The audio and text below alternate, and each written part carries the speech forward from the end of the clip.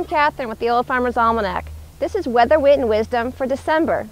First, your weather history. Did you know that on December 6, 1970, a windstorm toppled the national Christmas tree on the grounds of the White House?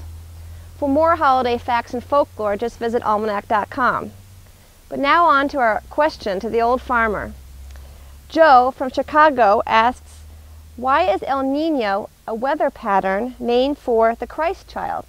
The Spanish name El Nino, literally the sun, was coined by their fishermen of Ecuador and Peru to refer to unusually warm ocean waters that come at Christmas time, at the celebration of the birth of the Christ child.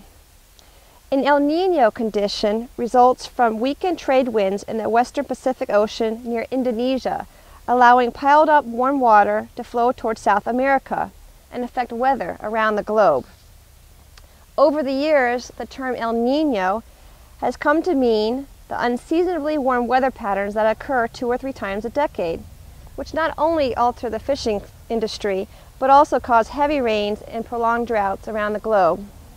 We end with this proverb: it will be the same weather for 9 weeks as it is on the 9th day after Christmas. See if this rings true for you. For more on El Nino and holiday weather, check out our Weather Center at almanac.com/weather.